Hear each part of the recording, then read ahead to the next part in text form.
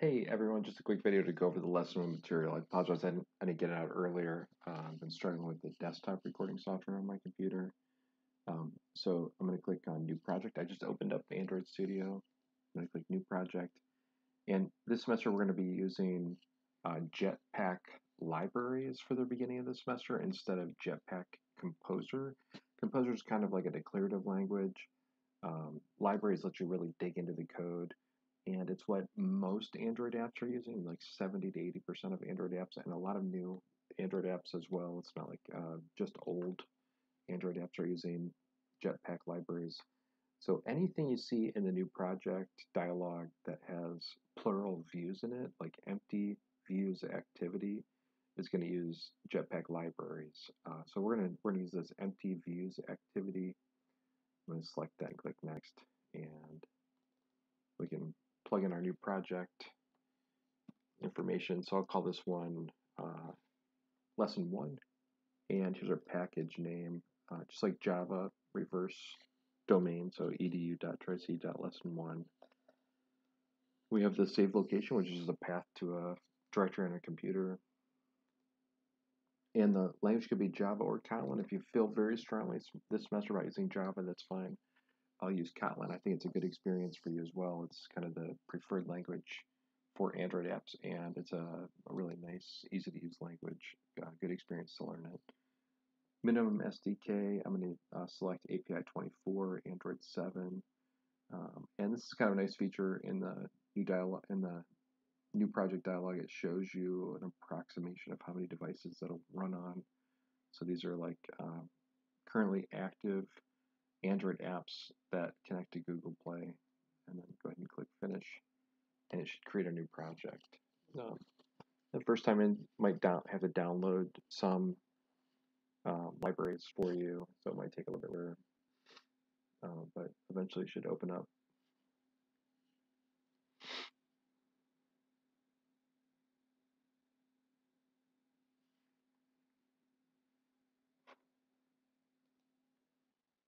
Okay, so now that Android Studio is opened up with our project, we can get started looking at the files it's created. I noticed this message in the bottom right hand corner that Microsoft Defender configuration with real-time. So I'm going to say never ask this again, and close that. And we can see our main activity. By the way, you want to select automatically so that automatically does not block your folder. Okay, so we have a couple things here. One is our main activity, and you notice in the editor window here, it's .kt for Kotlin, since I selected Kotlin, and that's under our source code folder. So it expands out the path there. And then we have our resource folder, and this is any like shared resources across our project. So one is our layout files. The other one, another one we're going to look at today is values. We can have strings. And if we open up our layout, we have this activity main file, and we're going to take some information from an example in lesson 1 in our reading material and use that to replace what's in activity main. There's one part in our material for this week that isn't created. It's just a slight version difference, and it's this set on apply window insets listener, and I'm just going to comment that out. There's one part given the XML that we have. It is looking for an ID in that layout file, and actually the example that we have deletes that ID setting, so we'll just take it out of there for now.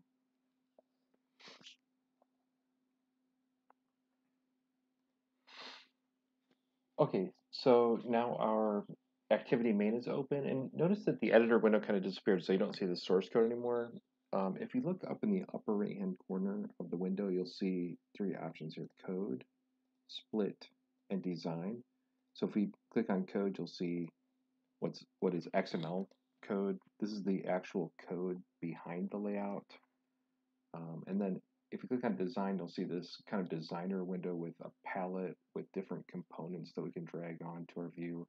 Here's a visual representation of our view and attributes. So if you click on a component, then there are attributes that you can set for that component.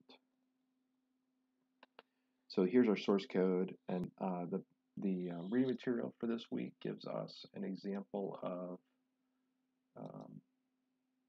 the XML file behind our file. Also, I want to point out one other thing in this Explorer window. You can select project, it kind of gives you the file representation. There's also a specific Android view, which is kind of nice because it separates out the source code and tests and the resources. It's a little easier to navigate, in my opinion. So here's the layout file. Okay, so let me get to the XML code. Actually, I think I have it open. Okay. Okay, so here is our layout from our reading material. And I want to point out one thing here is that here's the given code, which is just showing a message that is constrained to the center of the dialogue and just says hello world. And so if we look in strings, we'll see string, I'm sorry, it's not coming from the string. Let's just be hard coded into the XML. So I'm going to click on code, and yep, you can see here. So text is hello world. So we're going to replace all of this. This is the ID that I mentioned that's not in our book example. So I added that. I'm going to take the code from the book and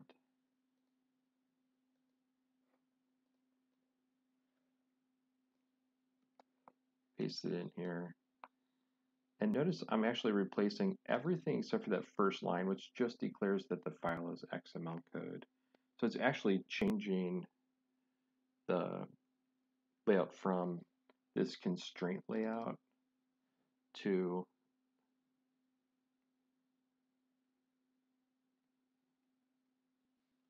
a linear layout. So completely different type of layout.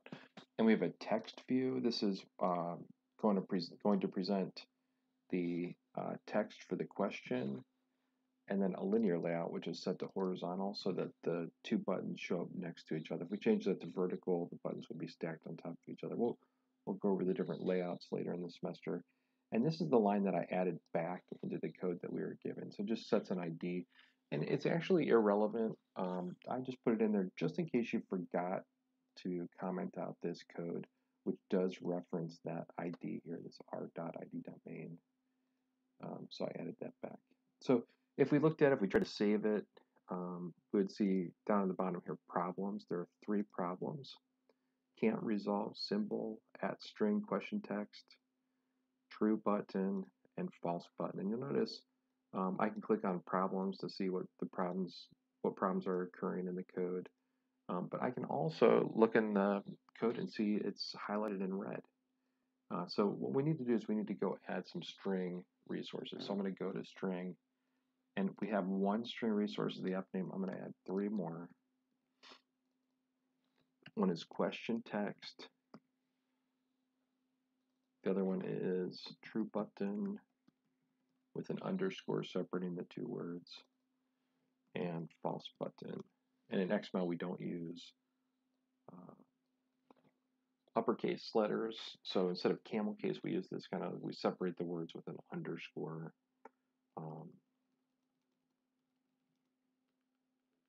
And I'll just make the question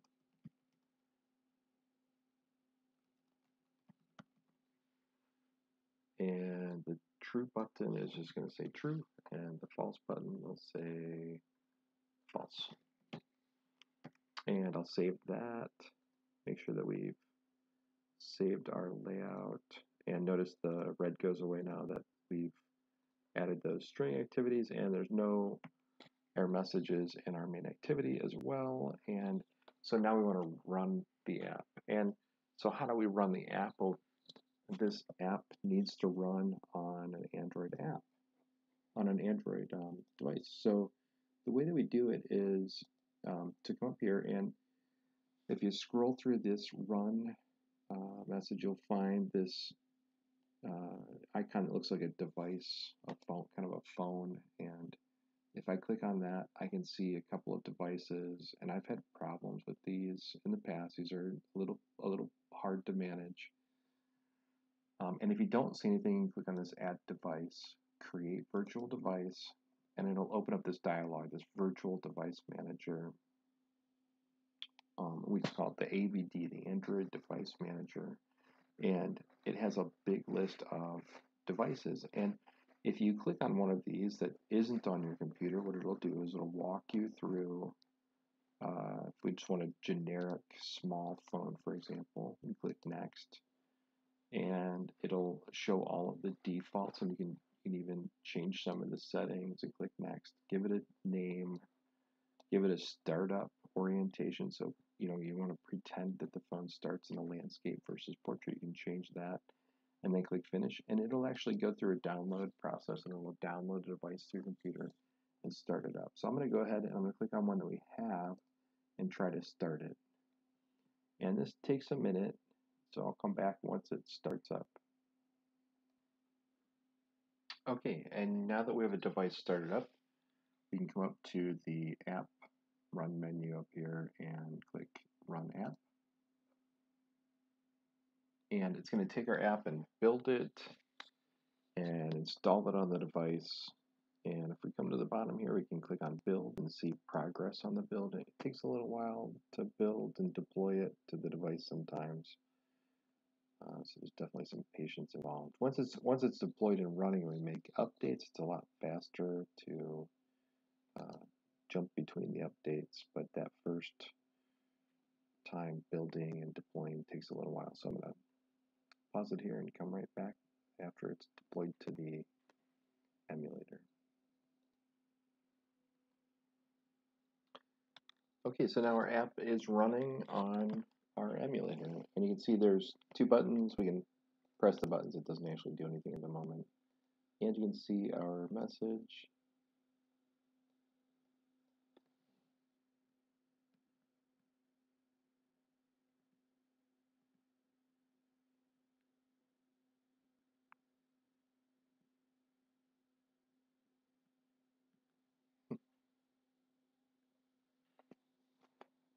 So Kotlin is a language used in Android, and then we have a button, the true underscore button and false underscore button, as we defined in the ActiveDemo. Here's the button, and it has ID. We define it that way so that it's available inside the Kotlin file. True button and false button. Okay, so now we need to wire up our view, and the way we're going to do that is go into our main activity, into our onCreate, and right at the top of that onCreate, we're going to add a couple of buttons to define, a couple of lines to define the button.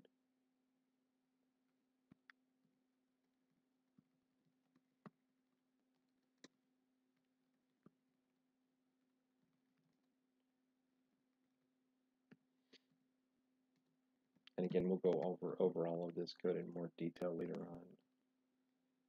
So basically we have a button object called true button and a button object called false button.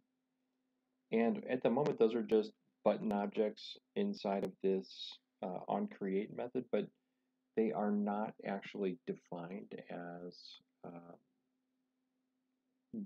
the true and false button. They're not connected basically to this layout. Before we move on though, do you notice that button is highlighted in red? And I'm going to save the file, and then if I click on it,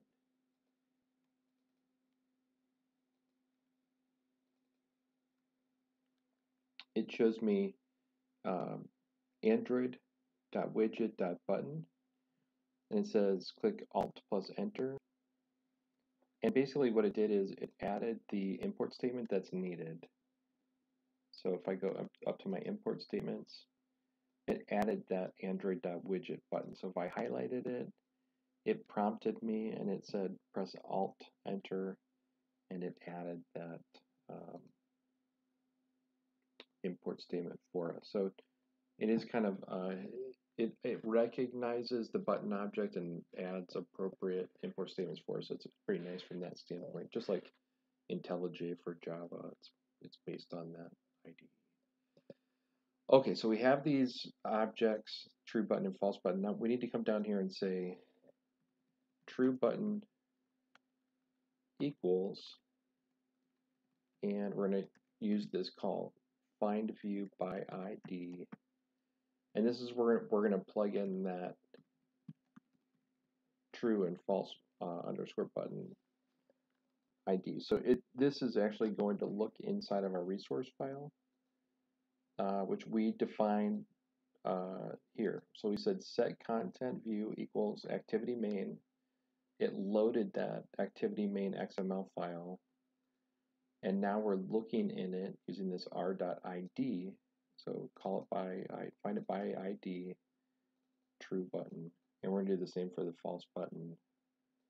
And so now we have these references to the actual GUI button here.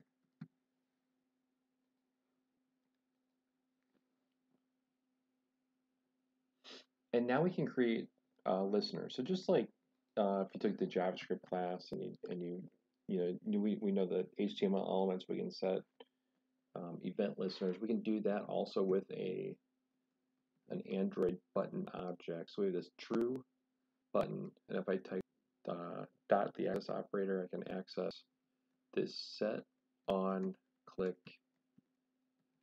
listener. My autocomplete is really slow right now for some reason. And we're going to set it on the view. So I'm just going to type it in. Let's see. It'll just be view. Anytime you click on that button in the view, it's going to run this. It will just do something. And again, check it out. There's no view, nothing for the view imported. So I'm gonna save the file. I'm gonna click on view to highlight it, and should give me the option to add that. It's not doing it. I'm not sure why.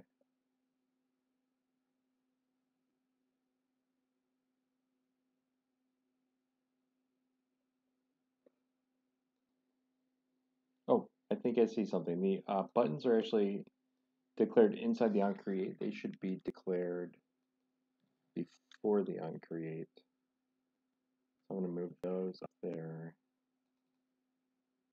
And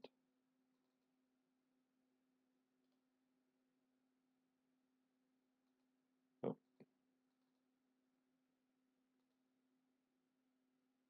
cannot find. Okay, so I've moved the buttons outside of the onCreate, and I see this view. Here's another way to fix the problem is you can press Alt Enter as well, but there's also this drop down before the line showing some quick fixes for the problem. So here's import class view. We can also just go up and add it ourselves. So I know that it's import android.view.view. So there we go. And then we'll save it. So now we have this set on click listener for the true button. We can add it for the false button as well. And save that. And from our example this week, what we're going to do is just have a pop-up message in Android, a pop-up message with some text information, kind of almost like an alert, is typically done with toasts. And so we're going to pop up some toasts. And first we're going to go ahead and add some string resources. So back to our XML for strings. And our first one is going to be a correct message, and it'll just say correct. And another one for incorrect, which will just say incorrect. And go ahead and save that. And then back in our main activity, we can add text the call for toasts. And we're going to have to, again, add an import statement, but toast dot, and this is where the book was slightly off on this. There is no make toast any longer. It's make text. So we're going to say make, oh, we're going to say make text, and this, and string dot, this is the true button, so we want the correct toast. That's the string message, and there's a length setting, so just like the size of the toast. And it automatically added the import statement for it. So there it is, import Android widget toast. And now we can just take this make text and copy and paste it down into our set on-click listener for a false toast, and we'll just change the string to incorrect. So I'm going to save this. I'm going to come to the run menu, and there's this, you can see kind of a stop and rerun kind of a icon there that just says run app. And rerunning is usually a lot faster than running for the first time. So I will let that run. And let's see how long it takes. I think it's pretty quick this time. I'll pause it for just a sec, but this one should happen pretty quickly. Okay, and I missed one thing on at the end of the make text. We do need to call .show. And it looks like there's a better option I wasn't familiar with until now. This applied changes and restart activity. So I'm going to click on that. And hopefully this is faster, because that make changes and reload or rerun app is pretty slow.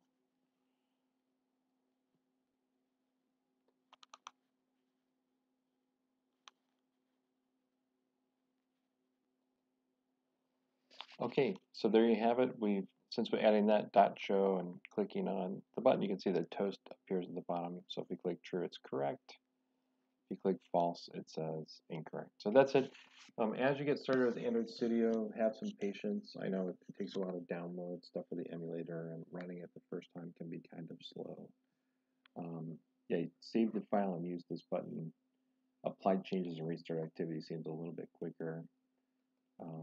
And pay attention to the problems window and the build window to see what's happening as you're running it and debugging it. And also, let me know if you have any questions. Good luck getting started.